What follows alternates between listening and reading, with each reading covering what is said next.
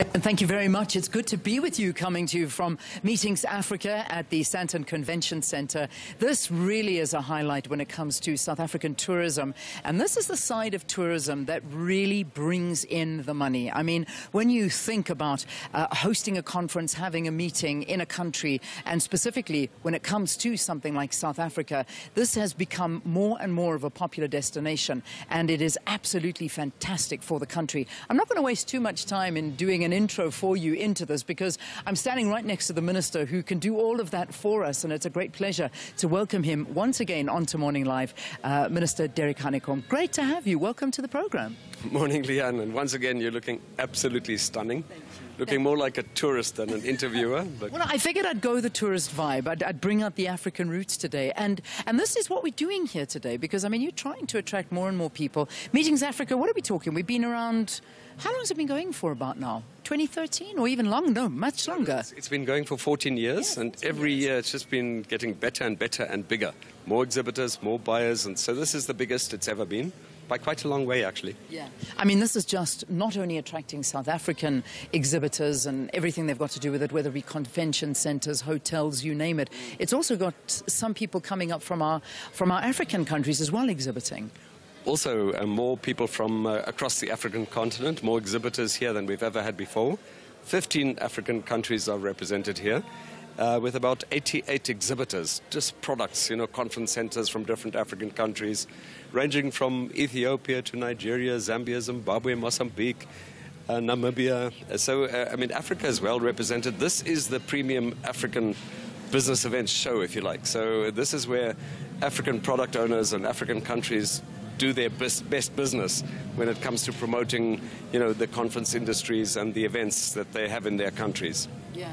When we talk tourist numbers, I only have the 2017 tourist numbers, 10.29 million foreign tourists who stayed overnight here in South Africa. In terms of the latest figures, how are we looking? Well, Leanne, we've just got the 2018 figures. There's a slight increase in the tourist numbers, or the tourist arrivals, international arrivals.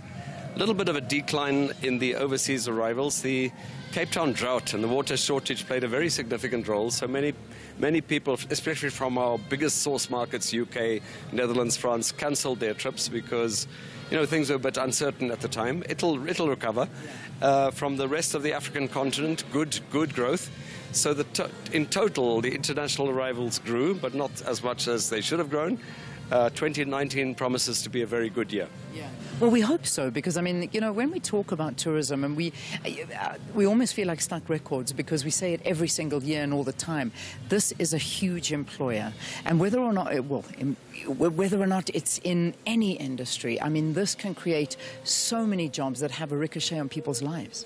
It really does. Even with the knowing that we can do a lot better, and we as we go along, we will do a lot better. But currently, if you take the direct and indirect jobs, because there's a very extensive value chain in tourism, from the car hire companies to the retailers and to all of the service providers, we're looking at 1.5 million people employed in the industry, which is very big.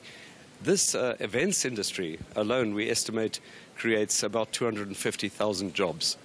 So, I mean, it's very big. We had in 2017, we had 800,000 delegates in total come to South Africa to attend some or other event or exhibition or conference. That's huge. I should also say, I mean, the revenue generated from conferencing and events, we had 71 billion rand in revenue generated, which translated into about $115 billion rand contribution to GDP. It's big. I think one of the big things, Leanne, that we need to appreciate, that apart from the actual numbers of people who come here, there's a very high return visitor rate. So people come here for an event or for a conference, they do leisure tourism, they fall in love with the country. 2017, 70% of the buyers who came here, it was their first time visit to South Africa. Yeah. Delegates come back, they come back with their families. Very high return visitor rate we have, because we have so much to offer, and they discover it very often for the first time because they're here for a conference. Which is incredible, because that's what you want. You want people to have had such a brilliant time, have been blown off their feet to say, right, I'm coming here for my holiday. In terms of South Africa, which is the most popular destination when it comes to meetings and conferences? Well, you know, I'll probably be castigated by all of the other cities, but Cape Town remains the most popular destination for, you know, the hosting of conferences or choice to have conferences in Cape Town. Cape Town is doing really well, but Johannesburg is also doing fabulously well, as is Durban. But the good news for us, because we like to have a geographical spread around the country, even at this meetings event, Meetings Africa here, we've got 15 smaller businesses represented here that are scattered all over South Africa who are offering really good facilities. So what we're seeing now is discovery, people discovering, buyers discovering conference centers that just suit the particular need of the group that they're buying it for, all over the country. So it's moving away from just the three big centers, you know, Durban, Johannesburg, Cape Town, and the kind of distribution is happening. People are discovering the out-of-the-way places, if you like, and what they have to offer. By the way, even the Kruger National Park, it's in a few months from now, it will have completed the building of its first hotel at Skukuza, which will offer conference facilities right in the Kruger National Park. Yeah. And that's, you know, I know it always opens up a debate for a lot of people, but at the end of the day, that's what a lot of tourists want and a lot of meetings people want, because those are the facilities that you do need. This year, have you got predictions for this year? How are you thinking that South Africa will do? In tourism? Yeah. I'm predicting a very good year. And I think, you know, because what you have when people cancel their visits takes a bit of time, as they did during the drought. Recovery takes a bit of time. As we make progress in attending to the visa issues, it also takes a bit of time before it filters through and before you get the results. 2019, we are very confident will be a significantly better year. I'm not going to give you percentages and numbers, but we have a longer-term forecast. We believe, and the President announced it during his State of the Nation address, that by 2030 we can reach the 21 million mark, which means consistent growth over the next few years, over the next number of years.